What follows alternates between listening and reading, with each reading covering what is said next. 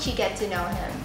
I met Paul 20 years ago in Indonesia in 1989. We were both students at the time, and Both students in Indonesia or in the United States. In the United States. Paul was studying in Oklahoma, I believe, Okay. and I was studying in Colorado in the United States. And we were both taking a little time off of school so we can travel. He was going home. And then you decided to Go to Indonesia. So how did you how was your first experience in Indonesia back then? When that was my besides Mexico, that was my first international trip. So I was amazed, and it has had an effect on all my travel. I make comparisons to Indonesia. Oh, it's not as exotic as Indonesia. The foods aren't as spicy as Indonesia. So it's had an effect on my life. I think having Indonesia as my first long-term vacation away from home. And I heard that you're also a roommate and friends of Maya Soetoro, right?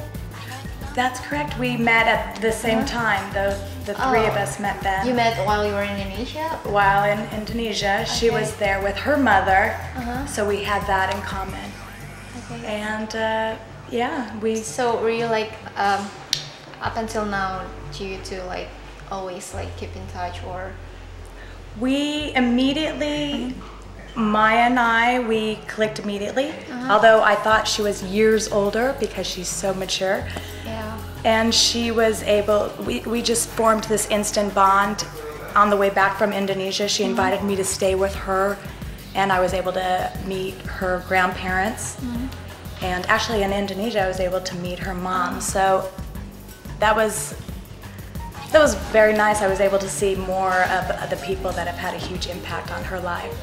Okay, and then a while ago you were in this Batik exhibition of Maya's moms, and then since you know both of them, both Maya and her mom, so how do you think about that exhibition, and particularly about the collection? I thought it was wonderful that they were able to have that exhibition.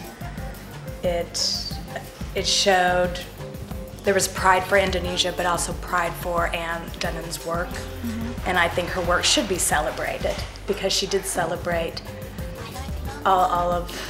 she celebrated everything that she learned about Indonesia. So it was respect for the country and for her.